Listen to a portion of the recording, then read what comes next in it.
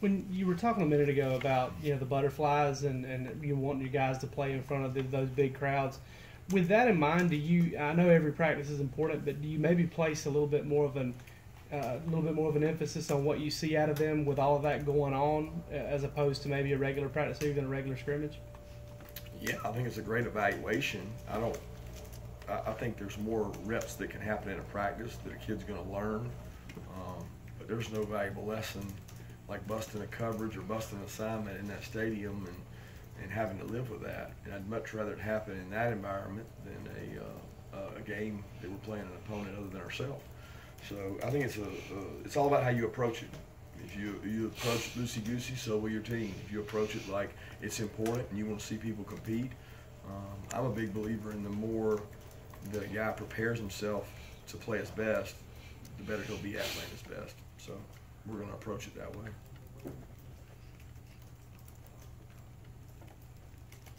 You said in the past how last year's team's last year's team, this year's team is this year's team. What does it take for this year's team to sort of form its own identity? Is that something that has to come from within, or is it something that coaches try to lead them toward? Oh no, it's both. I mean, it comes from within and the other, but we don't have an identity yet. I don't know what it's going to be right now. We didn't have an identity truly last year at this time. I mean, nobody was singing our praises this time last year. It was starting to take shape and form, but we're certainly not where we need to be yet. We don't have enough guys executing at a high level, and I want guys to put in more time. I think sometimes you think that you're entitled to the success that happened previous to you being there, and I know all too well that that's not the case, and it'll only happen if you make it happen and you earn it. And right now, we're not where we need to be. But the good news is we don't have to be.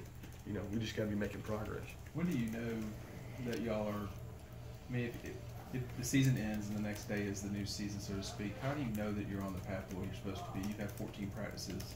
How do you, I mean, identity is one thing, but how do you know you're going the right direction? Yeah, I think the work habits of the team and the players, the direction of them. I mean, we've had ups and downs, we've had highs and lows, but every spring you have those. It's not an isolated. I've never had a perfect spring. I've never had a spring that I came out of and was just overly pleased.